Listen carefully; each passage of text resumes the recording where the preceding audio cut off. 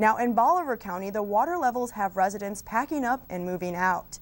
WXVT's Steve Driver is live with more on that story. Steve. Cheyenne residents near Lake Beulah earlier today are running out of time as waters are quickly rushing in and people can save all their belongings.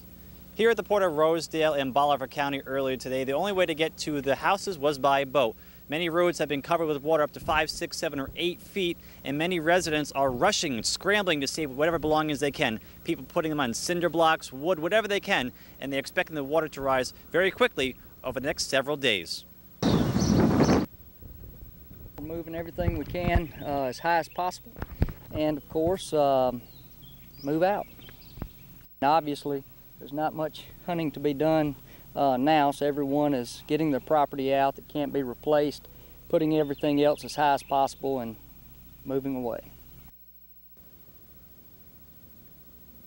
Currently, the gauge at Arkansas City is at 43.5 feet, and with the river expecting to rise another 10 feet over the next 2 weeks, many homes you have seen will go quickly underwater, and it's going to take several weeks for that water to recede.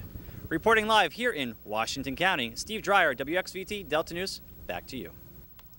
Thank you, Steve.